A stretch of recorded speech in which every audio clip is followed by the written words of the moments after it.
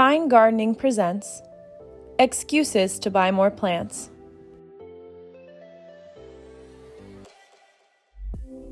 There is a vast web of millions of creatures living in our soil.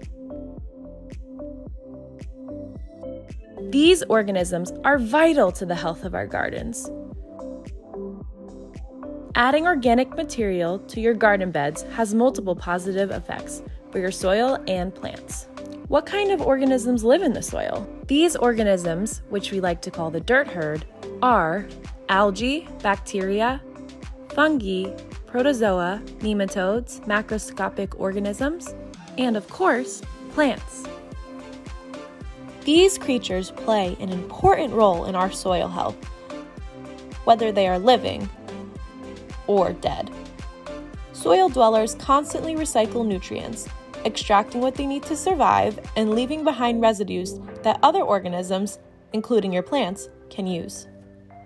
After a while, the dead stuff completely breaks down and becomes stable. We call that humus, not to be confused with hummus, which is found in the grocery store and is totally different. This type of humus was plentiful before Europeans came to North America, but since then has been depleted. To help restore humus to the soil, gardeners can add organic materials like manure, compost, leaves, grass clippings, or wood chips to the soil surface. Adding these types of organic materials will help build and maintain soil structure. Here are a few other things you can do to support and protect soil life. Don't overwork your soil. This kills living organisms. And while that will boost your soil fertility and help plants short-term, it can hurt them long-term. Tilling also compacts your soil. And ideally, you want air and space in your soil for water and your dirt herd to move through. Instead, apply organic material like compost to the top layer of your beds and let it work its way down naturally. Don't overfertilize and avoid using pesticides and herbicides. Concentrated fertilizers, herbicides, and pesticides can kill your dirt herd and alter your soil ecosystem negatively when overused. A healthy ecosystem will be less susceptible to pests and diseases. Manure, compost, and plant mulches can be a help in challenging soil situations.